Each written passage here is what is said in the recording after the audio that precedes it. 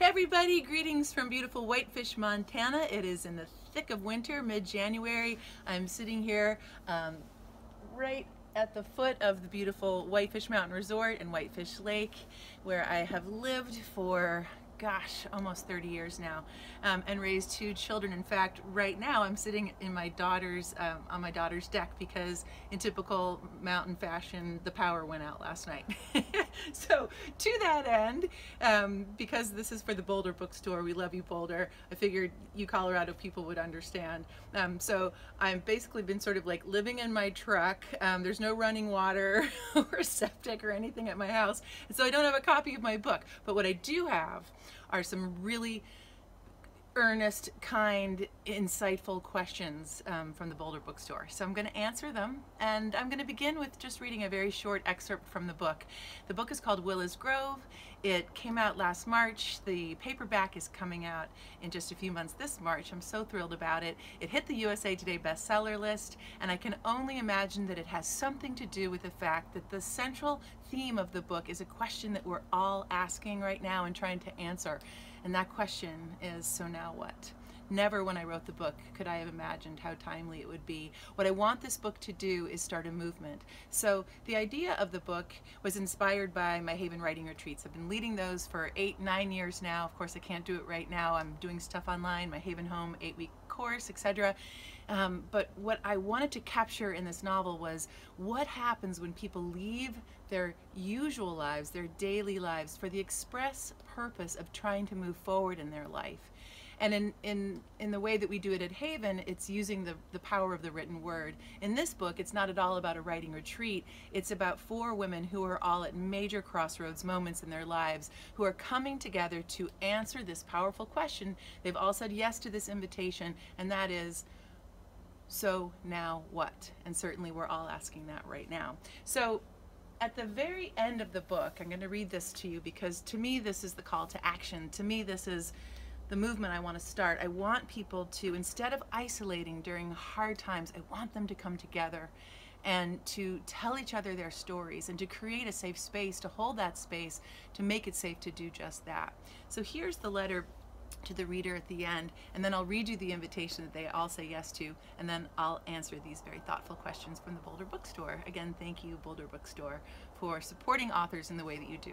So, in a perfect world, I would have my book with its beautiful cover right here, but instead I've got the original document because, as I've learned as an author, the writer's ego never gets to explode. It's all about doing the work. For those of you who are writers, it's all about doing the work. So there's a line in the book that comes from one of the 4 women, and it's this: you know, we're all fluent in this language, in the language of community, and yet we so rarely speak it. It really is our mother tongue. I'm going to read it one more time. You know, we're all fluent in this language, in the language of community, and yet we so rarely speak it. It really is our mother tongue. And that's what the book is about. It's about community, and boy, do we need community more than ever, whether online or in person. Let's hope it can be in person soon. So here we go. Dear reader, I have learned something that might just be the most important lesson of my life, and I would like to share it with you. There is a language that we crave, a language of the heart that grows from our worry and our wonder and our stories, rooted in our experience of this beautiful and heartbreaking thing called life. Too many of us have trained ourselves out of speaking that language. We were all fluent in it when we were children, but somewhere along the way we were taught or conditioned to forget it, to not be honest when we are asked, "How are you?" and to not really listen to the answer when we ask others the same question. So many of us have lost our authentic voices and reduced our conversations to grocery store talk and texts with an emoji at the end. The truth is, we long to be seen and heard and accepted, especially when we are in pain. Yet out of fear of judgment or rejection, we too often draw in and become islands rather than bridging to our family or friends.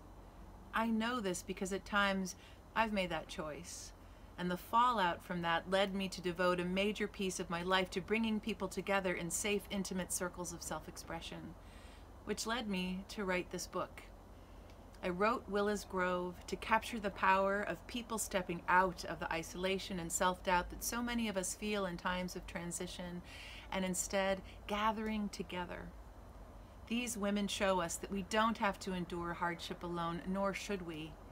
We have choices. If, for whatever reason, connecting with our usual community is too fraught, we can instead create temporary circles, friend to friend to friend to friend, carving out small interludes from our daily lives in order to focus on what comes next.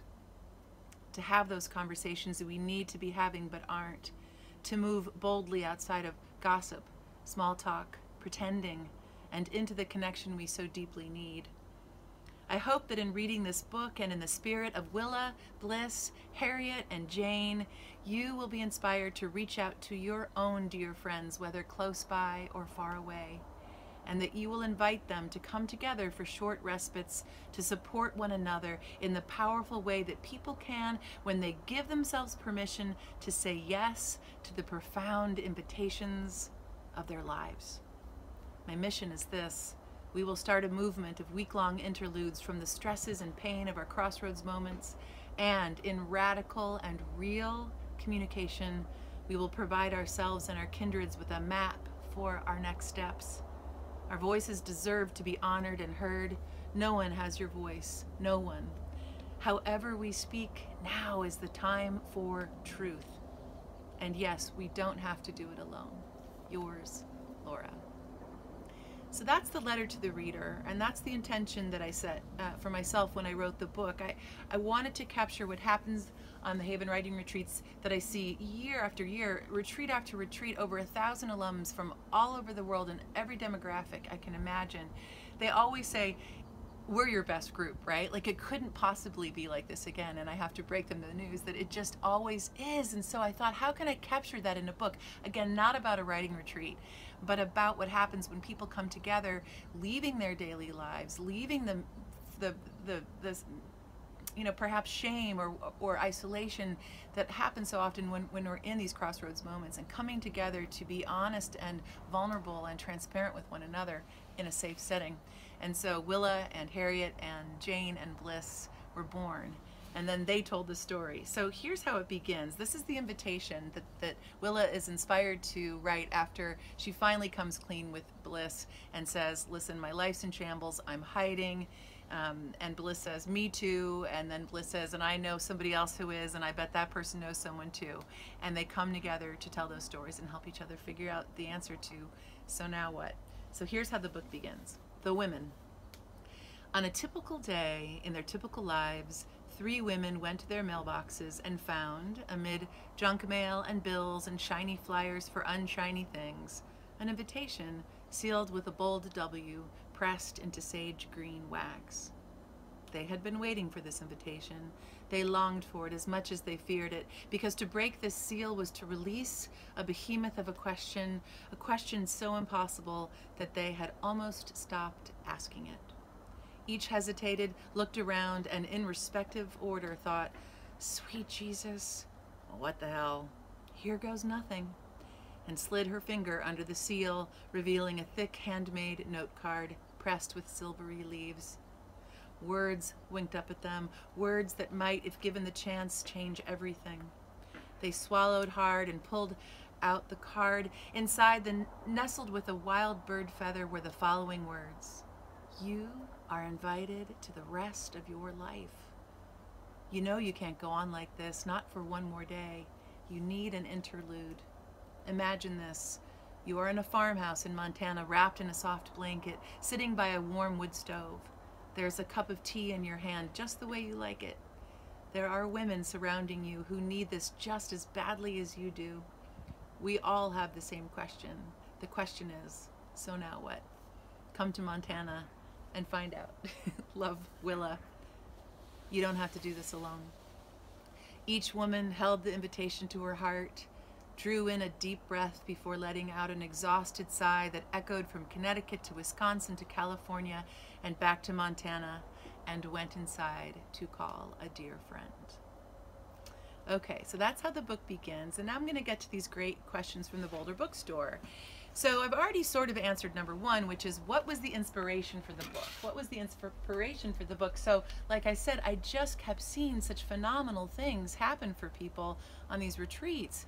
And I thought, how can I capture that? How can I capture the movement, the shifts that happen in just 5 days for people? So I decided to come up with 4 central conflicts that I felt were really relatable in our zeitgeist. Reasons why people might be isolating out of shame or fear of judgment or feeling guilty, or things didn't work out the way they thought. One is Willa's conflict, and that is the Emersonian dream of self-reliance versus the need for interdependence or community. And this is all inspired by her dear husband Jack dropping dead at a very early age, leaving her to tend to this town where they were the cornerstone in this sort of Emersonian self-reliant dream, only to realize that she actually needs a lot more than she thought in the realm of self-reliance. And so she's isolating because of it. And then we have Harriet, who is a lot of fun to write. And her central conflict is addiction to ambition. Addiction to ambition. And I think that's really relatable for a lot of people. And then Bliss's central conflict is faith versus religion. Faith versus religion. That was a really interesting one to break down and parse. And then Jane's central conflict is something that is fascinating to me, and that is that money doesn't bring you happiness. It brings you comfort and choices, but not necessarily happiness. And that's an important one to break down too. All of these conflicts are things that we don't necessarily talk about when people say, how are you? Because there's a lot of stigma attached to them. So I thought, why not go there? And I did. They did. So that was the inspiration for the book, Haven Writing Retreats, and also just my fascination with the conflicts that get in our way, how we get in our own way because of them, and then the invitation to finding resolve for them. Did these characters come to you fully formed, or did you have to find and flesh out the characters to tell the story you wanted to tell? Yes is the answer, and anybody who writes fiction will probably agree with this, that ultimately the characters write the book. And so because I was so interested in trying to capture the power of people leaving their regular community and creating temporary community, I was already, I was like preaching to my own choir, and I realized that it was too preachy. So after I wrote the whole first draft, the whole thing from Once Upon a Time all the way to the end, like 400 pages, I realized that I sort of wanted to take a shower. I felt like it was way too heavy-handed and prescriptive. So I decided to get much deeper into my understanding of the characters and let them write the book. And once I did that, a whole world opened up. So that was draft 2. The book that's on the bookshelves now is draft 19. So it took about 8 years to write, which is about par for the course. But really, if you are somebody thinking about writing a novel, and it's even interesting if you like to read novels, notice how the characters actually beget the story, oftentimes more than the plot begetting the characters. That's the kind of writer I am, at least, and the kind of books I like to read and write. So the next question is, your novel centers around a group of women coming together to heal from trauma and connect with one another. Have you participated in a group like this before? That's such an interesting question. So I've already said that yes, absolutely, I lead those groups. I'm very close to those sorts of groups and the dynamic, but only from a leadership perspective. And so part of what I want to do is actually be in a group of 4 in the way that these characters are. So my hope is that people will read this book and say, you know what, I want to have my own grove. I want to have it be, let's say your name is Abigail, Abigail's Grove, and then Abigail asks one person who's in a crossroads moment, then that person that Abigail asks a third, and then that person asks a fourth. Well, I thought, wouldn't it be great for me to be a part of that too, so that I'm not leading it? So I've got that, I'm cooking that up. It just, before COVID, I was going to do it with 4 different women. We had the whole thing figured out. Hopefully we can be doing that in 2021. So I think it's really important for those of you who lead groups, we have to be fed too, right? We have to fill up our cup. And so I think I can't wait to be able to be in a group like this and not leading it, although I miss dearly leading Haven in person, and hopefully we'll be able to do them in 2021. I do have the ranch where I lead them reserved for 2 in June, 2 in September, and 1 October. We shall see. So the next question is, why do you think a novel like this is so important for women to read? And I think I can answer that in a very quick way, especially since I read the letter to the reader at the beginning. Why do you think a novel like this is so important for women to read, or anybody to read? For me, it's because we need to know that we're not alone. that is the #1 bit of fan mail that I get from people, whether it's from an essay I've written or a short story or my memoir, This Is Not the Story You Think It Is, which was a New York Times bestseller, or Willis Grove, which is a novel. People say, thank you for speaking truth. Thank you for speaking heart language. It helped me to know I'm not alone. And if that's what my work does, then then it's worth being so transparent, whether it's fiction or nonfiction.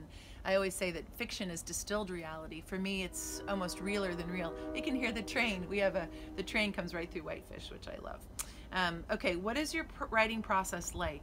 Well, my writing process is much the way I teach it to others, which means that it needs to be flexible. I always say that I've raised flexible children, case in point that my daughter just came off the ski mountain and is sitting there holding my iPhone on her deck, filming her mother. I've raised flexible children, and I think it's the same with the writing process. I don't want it to be that I only write on Mondays, Wednesdays, and Fridays on this one computer in this one room after doing this one ritual with this one candle. No, I want to be able to write wherever the muse moves me, and so I think that's really important. So right now, before COVID and the kids came home, I was an empty nest, and so I had all kinds of time to write. Before that, when they were home, summer was all about baseball for my son, so summer wasn't a great time to write. Winter was full of more dormancy. It really is about finding and committing to a writing practice that works for you based on your responsibilities and your habits and who you really are, not how someone else does it. So some people are out there saying write every day. I disagree with that. Just set yourself up for an authentic relationship with your writing based on exactly who you are, knowing that that's a movable feast, that changes. Okay, next question. What have you been doing during the pandemic to connect with others when in-person gatherings aren't possible? So I'll read that again. What have you been doing during the pandemic to connect with others when in-person gatherings aren't possible? Well, I've been doing So Now What workshops, which I was doing on the road when I was promoting the hardback. In person, and then I took them online, and that's been really great. They're 5-hour workshops. I've stopped doing those now. I loved doing them though, because people really, to me, those weren't for writers at all. It was about using the power of the written word to help you shed the past, focus on what you can embrace right now, and then move forward into your life, move forward into your So Now What. And I think that those really helped people during the pandemic, and still are. I do something every single Friday and have since March, with the exception of 3 Fridays, and that's a 1-hour So Now What journal writing practice, and that's free, and we do it on Zoom, and people show up when they want to. Some people show up every single week, some people just showed up once, some people show up just whenever the spirit moves them. So that's something you can find on my website, which is lauramunson.com. It's just my gift to people. I always say that writing should be up there with diet and exercise in the realm of preventative wellness. And I know that for me, I also say writing has been my practice, my prayer, my meditation, my way of life, and sometimes my way to life. And so I want to help people know that that's an important tool for them to use, and I can help people with that. The other thing that I've been doing, and I mentioned it earlier, is that I'm launching an 8-week online course in January. I'm not sure when this is going to air, and that goes through March 12th, and then I'll probably be doing it again later on in 2021. So stay tuned for that if you're interested.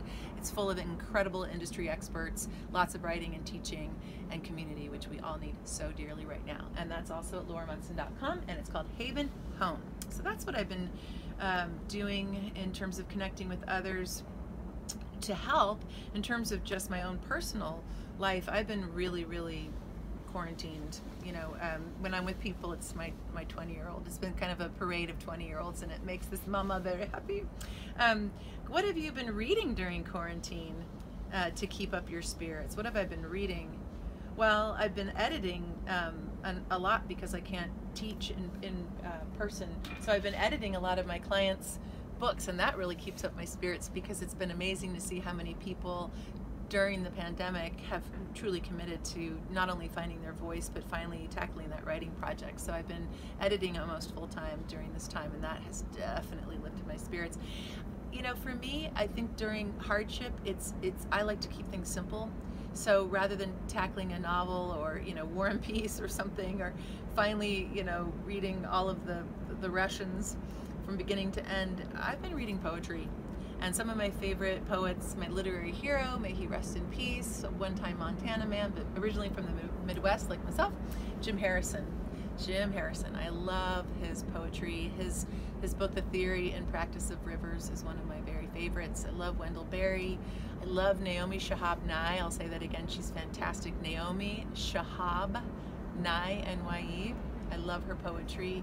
Especially I love her poetry called Valentine for Earnest Man. And I've also been reading, of course, Mary Oliver, because she helps no matter what. And really, I've also been really reading Terry Tempest Williams again, because I think reading about open space is good for the soul, and she writes about it so eloquently. It's because of Terry that I actually wrote a memoir. She is a great champion of writers as well. And so we've got one more question, and the last one is, can you read us a short passage from your book? And I already did that. So I think that basically Boulder Bookstore is asking me to also let you guys know about any social media handles. You can always find me on Facebook, Twitter, Instagram, which is Laura Munson Author. I have a lot of fun on Instagram. And again, my website is lauramunson.com. I hope that you will read Willa's Grove, and that Willa and her women will land in your heart. The book is as much a love letter to Montana as it is to community, and right now we need those things. We need open space, we need to be in wilderness, we need to be in the wilderness of our own beings, our minds, our hearts, our souls, and we need each other. So I hope that you'll pick up Willa's Grove and that it will land in your heart. And from Whitefish, Montana, and the Whitefish Ski Mountain, and Whitefish Lake, and the train, it's all here from my daughter's patio. Happy 2021 to you all. May it be full of blessings.